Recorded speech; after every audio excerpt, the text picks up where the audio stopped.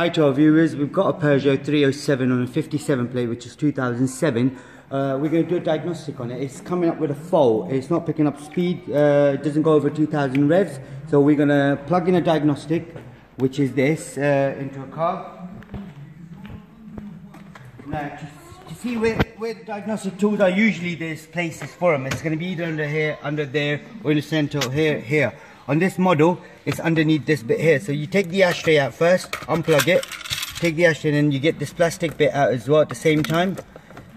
So we're gonna take that out. The plug is right there, as you can see, the green one. So all we do then is to plug it in, make sure you plug it the right way, plug that in there, and then switch the ignition on. As you see, the ignition is on now. Now we're just going to do a normal test on it. We're not going to go on to scanner, we're going to do OBD test on there. So we do that. Stop loading, OBD again, start communication, 12 volt. Obviously it's the car, so it's going to be 12 volt.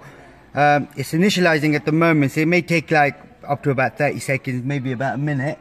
Once it's initialized, we would know if it comes up with any fault. We would know it's after it's initialized.